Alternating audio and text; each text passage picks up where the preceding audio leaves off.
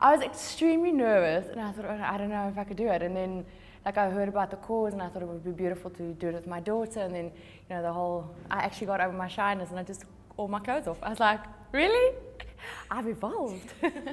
Well, I hope the Naked campaign creates more awareness for the organ donation. I mean, it really is like, so important. I mean, I'm a huge advocate for organ donation, and my family knows, and I've signed up. You know, for me, I really want to live forever, and I know I'll live in someone else or some other way, and you know, I think it's just really, really important. You know, shooting with my daughter can be very tricky because I mean, she's a child. You can't just go sit and look, and you know, so we had to entertain her and like pretend we're monkeys, and it was crazy. I think, you know, it's something I want to teach all my kids because I'm going to have plenty, and we're all going to donate. You know.